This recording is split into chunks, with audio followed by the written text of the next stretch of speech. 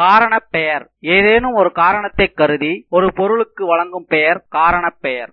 நாற்காலி 4 கால்களை உடையதால் நாற்காலி என்று அழைக்கப்படுகிறது. முக்கோணம் 3 கோணங்களை உடையதால் முக்கோணம் என்று அழைக்கப்படுகிறது. வண்ணத்து பூச்சி பல வண்ணங்களை உடையதால் வண்ணத்து பூச்சி என்று அழைக்கப்படுகிறது. பறவை பறந்து செல்வதால் பறவை என்று அழைக்கப்படுகிறது. வானூர்தி வானில் ஊர்ந்து செல்வதால் வானூர்தி என்று அழைக்கப்படுகிறது. முடி முடியப்படுவதால் முடி என்று அழைக்கப்படுகிறது. கருவிழி கருமை நிறமுடைய விழியாதலால் கருவிழி என்று அழைக்கப்படுகிறது. வளையல் வளைந்து காணப்படுவதால் வளையல் என்று அழைக்கப்படுகிறது.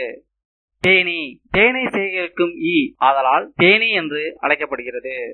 குடைமிளகாய் குடை போன்ற வடிவத்தில் காணப்படுவதால் குடைமிளகாய் என்று அழைக்கப்படுகிறது.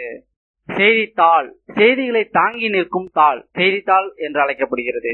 இளநீர் இளம் தேங்காயில் உள்ள நீர் ஆதலால் இளநீர் என்று அழைக்கப்படுகிறது. மூக்குத்தி மூக்கில் துளையிட்டு அணிவதால் மூக்குத்தி என்று அழைக்கப்படுகிறது.